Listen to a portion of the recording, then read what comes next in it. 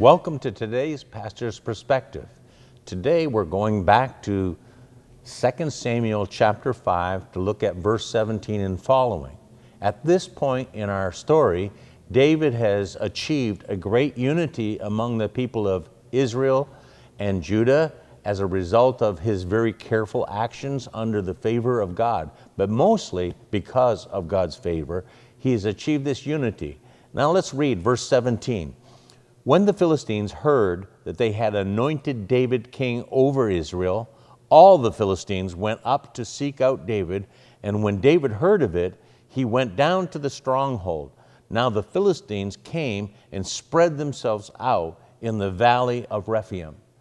Now you might think that because David has acquired this great unity as a nation, he's been a great warrior, he has a lot of experience, he has a tremendous amount of victory in his past, even with a small group of people, and now with the entire nation being united, let's just go after these Philistines. But listen to the very next verse, because it is very critical to all of us. Then David inquired of the Lord, saying, "Shall I go up against the Philistines? Will you give them into my hand?" And the Lord said to David, "Go up, for I will certainly give the Philistines into your hand." You see, David did not get reckless or careless because of this newfound unity and strength as a nation.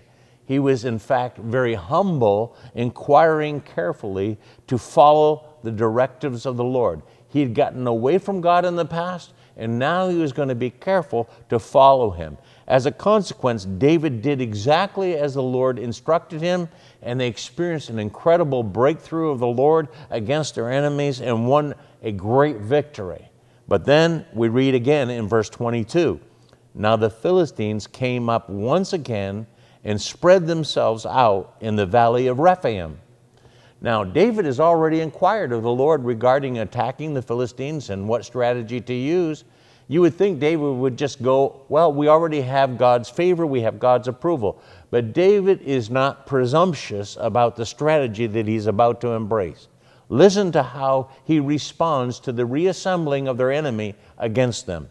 Verse 23, "When David inquired of the Lord, he said, 'You shall not go directly up, circle around behind them, and come at them in the front of the balsam trees. It shall be, when you hear the sound of marching in the tops of the balsam trees, then you shall act promptly, for the Lord will have gone out before you to strike the army of the Philistines.'" So again, what we see is this careful inquiry of the Lord results in a whole different strategy than what he experienced before. You see, we just can't write books about our strategies and have other people employ them. We need to embrace the one strategy that we need is to keep coming back to the place of inquiring humbly to the Lord. Now, listen to how David responded to this instruction from the Lord. Verse 25, "Then David did so, just as the Lord had commanded him, and struck down the Philistines from Geba as far as Gezer." In other words, what we see as David took the time to humble himself and inquire of the Lord, he then carefully followed God's instructions. We're not going to do it, guys, like we did the last time. Last Sunday, this song worked, but this Sunday, this song might not work. You see, it's important that we don't get presumptuous with God, but He wants us to be in that place of humility and dependence so that we'll have continual success before Him. Are you inquiring of the Lord about the details of your life? Are you inquiring, Lord, about the battles in your life? Let me pray with you about this right now. Heavenly Father, this is such a significant issue for all of us, whether we be leaders in the church or leaders in our family. It is important to understand that we can't presume on past experiences. We can't lean on our own intellect. We can't lean on our skills, but we need to be found, Lord, in that place of humility and dependence where we are inquiring of God where we go from here. Lord, give us the wisdom that we would humble ourselves and be in the position of constantly looking to you for our direction. Thank you for this. In Jesus' name we pray. Amen. Well, God bless you, and thank you again for listening to today's Pastor's Perspective.